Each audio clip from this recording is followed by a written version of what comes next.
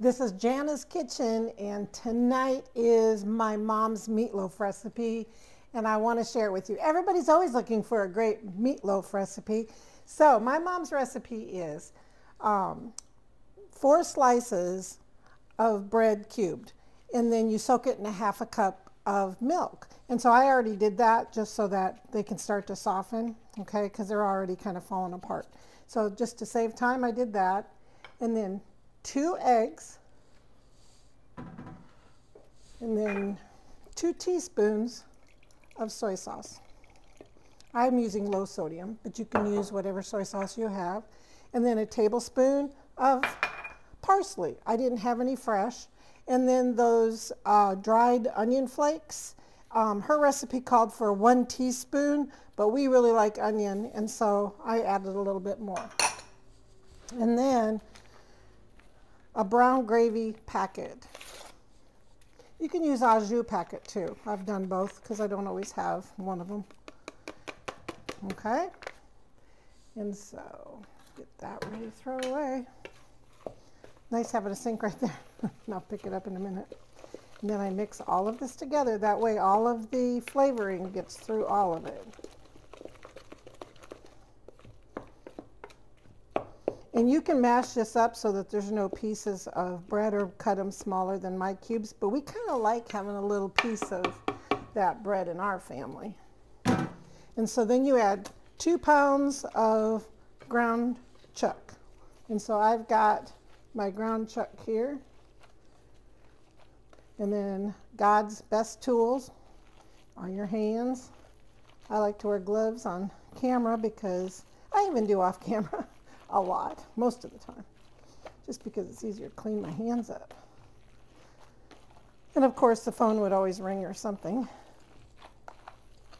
And so get this mixed up really good. See how fast this is? Really fast. And then with this meal, traditionally in our family, even my mom, we served it with a baked potato and for French peas, I think they call them, but we call them baby peas. Fresh peas. See? And just want to make sure that it gets all the way through your mixture.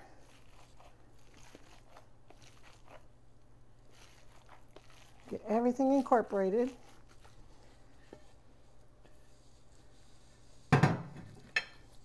And then I have a baking pan, and I put Pam in it, and then I put a piece of parchment in it because you know what that does? Is it makes it easier for your pan to not get gooped up. You can also put this in a loaf pan if that's what your family did. And then I divide this into loaves. I'm going to make 3 loaves tonight because we kind of like the crispiness of the edges. So I'm going to put them all in there first, and then I'm going to see if I got them even because you want them to bake even. I've even done my scale before. And you can also just press it into a pan. You don't have to make 3 loaves, you can make 2 loaves. Well, this little guy looks a little bit lonesome here.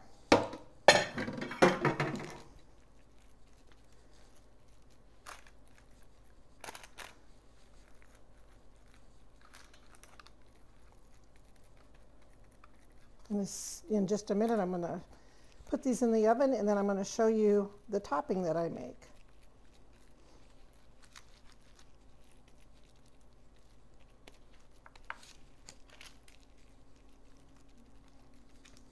And if you get them all mashed together and kind of smooth out on the top, it'll look really pretty. There, that's as fast as it is to mix them together. See, meatloaf is easy and it's delicious. And I even make meatloaf sandwiches for leftovers. My husband will drive all the way home just to have a piece of microwaved meatloaf. I don't like my meatloaf microwave, but he does. And so I'm going to put this right into an oven, and you can put it into 350 to 375, and then I'm going to be right back to show you what else I do. Okay, real quick, this is my mom's recipe for the topping of the meatloaf, but you can do anything you like, even just plain ketchup or tomato sauce or a jar of sweet and sour sauce. So you have a cup of ketchup and a 1/4 cup of brown sugar, light brown sugar. And then there's dry mustard right there. And then some nutmeg. And that was a quarter teaspoon of dry mustard, but I made extra because my husband's a ketchupaholic. And then this is some nutmeg. You do not have to put the nutmeg in. You can keep that. And then I whisk this together. You don't have to cook it. You don't have to do anything. You just whisk it and set it aside. And then we're going to spread this on top of the meatloaf when there's about 15-20 minutes left on that meatloaf. And that meatloaf bakes about, depending upon if you have your oven at 350 or 375, somewhere around 45 minutes. So about 40 minutes in, I'll put this topping on. I just saw a lump of brown sugar in there. So just like that. And so I'm going to set that aside. And then my secret is for the potatoes, the baked potatoes, because most of us are kind of in a hurry. I like my baked potatoes to be soft on the inside and crispy on the outside. So what I do, very simply, is I've microwaved my potatoes until they're about halfway done. I put them on either a cookie sheet, or I like the muffin tin here because it fits in the oven better with my meatloaf pan. I'm going to sprinkle the olive oil on there, but you can use any olive oil or any oil that you like. And then I'm going to sprinkle them with a little bit of kosher salt, like that. And I'm going to put these into the oven, and they will time out about the very same time as my meatloaf. How fast of a dinner is that? Be back in a few. Okay, we're back, and you can see there's a nice crust developing. Just slight pink juices running out yet. So we aren't all the way done because we don't want it to be, because we're still going to bake this for about 20 more minutes. So we don't want it raw, but we don't want it to be all the way done or get overcooked and dry. But there's a nice crust on this. We're going to spread our topping.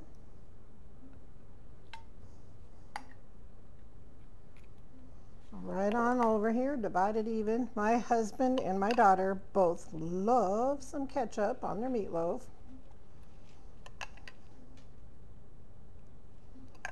So we're going to get this all on here.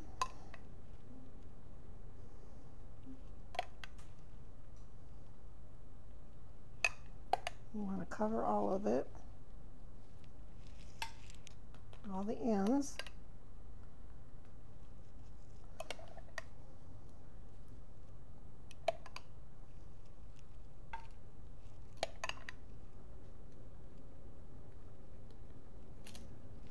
And I have a ground chuck, so there's, you can see there's a little bit of fat on the bottom, but that's good. You want fat. You don't want to use like a 93% lean for meatloaf or meatballs. It's just doesn't work out very well. It's just too dry. What, Erin? Yeah, and it falls apart. Good point, Erin. Get the end all done. There we go. A little bit down here. You used it all. There we go. Now I'm going to pop that back in the oven for just a few minutes and get my peas ready. You can steam them or whatever. I just microwave mine, or I run hot water. And I know some of you might not like frozen peas, but if you've ever had canned peas and don't like peas, you might like the frozen ones because they don't even taste the same. I have a friend back when I was on TV, and she was one of the morning news directors, and she says, "Oh, yuck, peas." And I said, "You ate canned peas, didn't you?" She goes, "Yeah." And I said, "Have you ever had frozen peas?" She says, "No, because I don't like peas." She went home after she tasted peas, and she's like, "I didn't know that's what they really tasted like." And she went and bought lots of frozen peas because she loves them now. So anyway, I'm going to pop this back in for about 20 more minutes, and we'll be back. Oh, we are having a good old Midwestern meatloaf family Sunday dinner. And so as you can see, the meatloaf is all done. I had tested it with my meat thermometer, and it was 185 degrees internal temperature. And look at those crispy outside baked potatoes. And I've got my peas all ready to go. And I seasoned them with a little bit of butter, no salt, no pepper or anything, just a tablespoon or so of butter. And that's all there was to it. So now, guess what? It's time to serve up our meatloaf. I know my husband is ready. This is going to be meal tonight, and it's going to be a meal for lunches this week and probably another supper. And so it works out perfectly. And all that fat that's at the bottom of the pan, oops, is, look at it.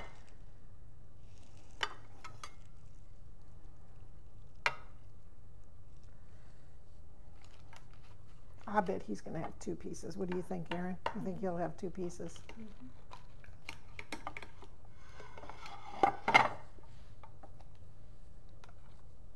Oh, I know he's going to have 2 pieces. And then grab a baked potato.